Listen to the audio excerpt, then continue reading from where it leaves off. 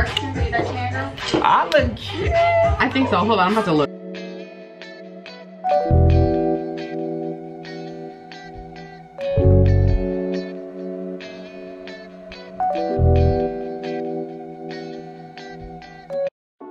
Hi you guys, and welcome back to my channel. In today's video I will be installing this red wig. This wig originally came blonde and I used the watercoloring technique to dye it. So if you guys want to see how I achieved this color, definitely click the link above. So for starters, we're just going to go ahead and put this wig on our head just to see how everything lays and fits and where exactly are we going to be laying this glue. Now, if you guys watched my previous vlog where I did the hair shoot, this wig is from that company. I'll leave all the information in the description box below. So we're just going to take some 99% alcohol and we're just going to be wiping all along our hairline to make sure we're cleaning all the dirt and oils off to make sure that this glue will lay. And I'm sorry about the video quality. Some of these clips are like a little too bright and then some are a little bit darker because I was switching between cameras trying to make it work for this video. So I'm just going in with my Boldhold Active and a rat tail comb, and I'll just be putting that all along my hairline, just exactly where I want that lace to lay. You're going to be using this with the 3 to 4 layers, and you're going to be smoothing it out just so everything is really thin. You don't want really thick layers because it's not going to lay, or it's not going to melt right because the layers can be too thick.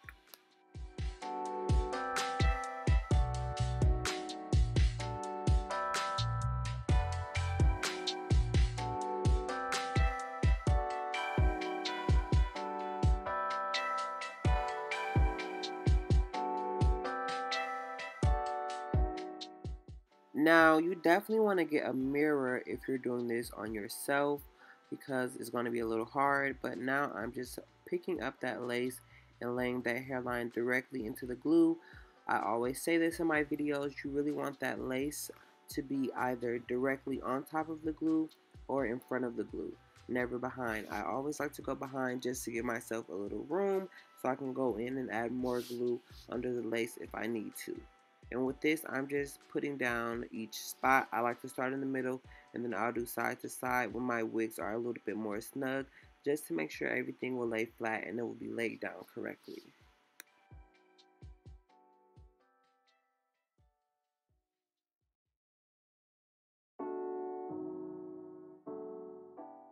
Now I'm going to go in with my trusty rat tail comb, and I'll just be using this to comb this lace down directly into the glue, and I'm just using the teeth of this to make sure I'm getting it all down. The teeth is also going to aid in not getting that hair stuck in the glue.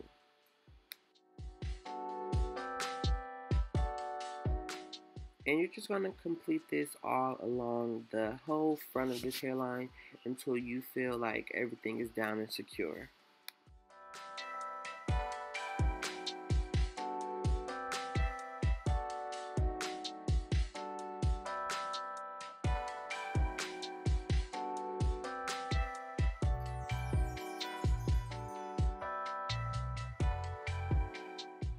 Now we're just going to go in with some scissors and we're just going to be cutting directly down the middle of the lace, and then afterwards we're going to take a nice eyebrow razor to go ahead and cut each side of the lace off, and we're just going up and down in a irregular zigzag type of jagged motion to make sure that this lace is not straight across and that it's really irregular for the most natural, so you don't have a line of demarcation.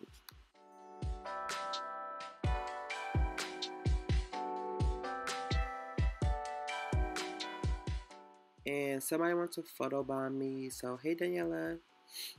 But yes, you just want to go ahead and do that until everything is done and cut off. And now we're going to go in with our Boldhold again, and I'm just using that on the tip of a rat tail comb, and I'm lifting up that lace and I'm just putting that glue directly under the lace.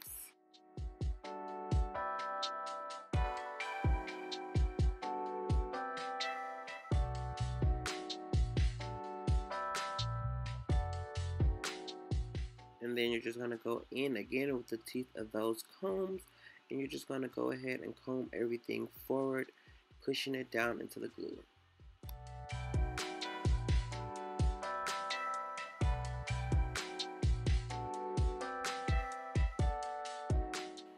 Now I'm just going in with the back of my rat tail comb. I also tied down my lace off camera with a sanding paper wrap strip, and I'm just going in and parting out a middle part because I'll be wearing this hair in the middle, and then I'll just go ahead and take my tweezers and I'm just plucking along that part.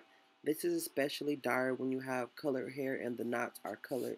You really want to try to take out as much of those knots as possible because you can't necessarily bleach them the same way you would with black or natural colored weave.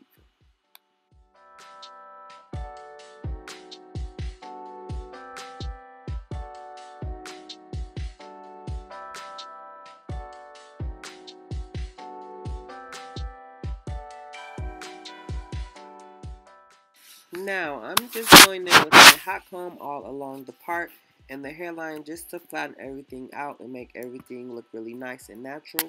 With your frontals, you want everything to be really flat. You don't want anything to be too bulky.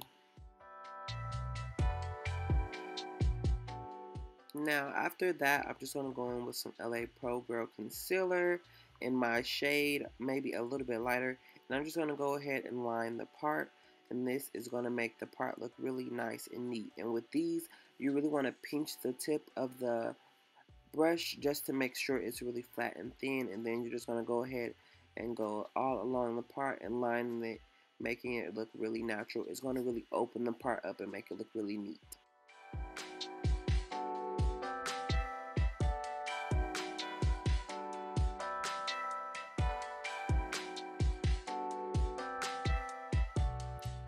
Now I'm just going in with my flat irons and I'm just going in and flattening out this whole head. I was initially going to do some curls, but because I was on like such a rush, I just decided not to do curls. So I just went for a nice sleek install, and with this I just went and flat ironed it, and I also put in some of my silkening hair serum from ORS.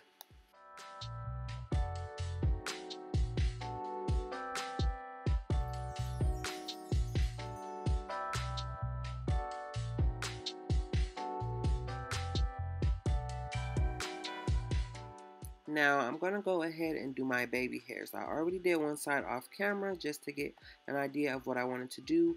So I'll be going in with some mousse from Nairobi, and then I'm just going in and cutting out my baby hairs. So with this look, I really did one big swoop and then a sideburn swoop as well.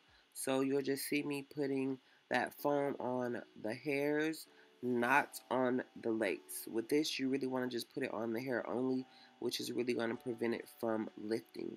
And I'm just going in and cutting it.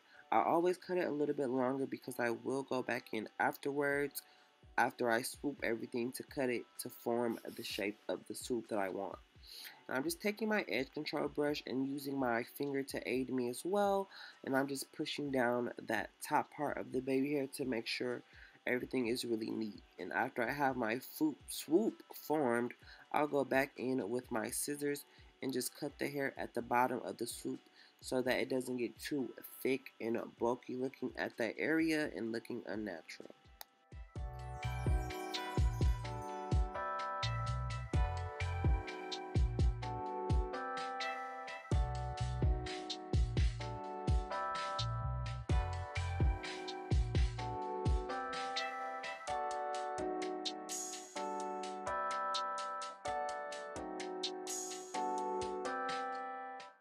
And you're just going to go ahead and repeat the same process for the sideburn. So here I am just swooping it down just to see the shape I want.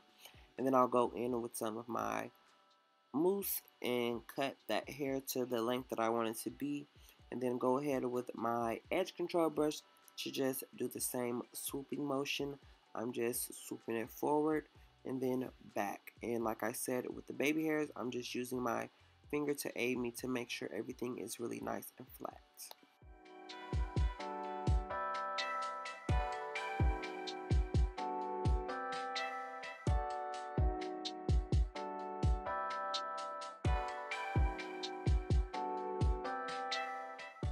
And this is just a slow-mo close-up of the baby hairs and the hairline. My tweezers were a bit dull, so I didn't get to pluck as much as I'd like, but here is the final look. If you guys enjoyed this video, definitely leave a like and let me know in the comments below. If you guys have something you want me to show you guys, let me know in the comments below. And if you aren't already, please join my subscribers. Thank you guys so much for tuning into today's video. Bye.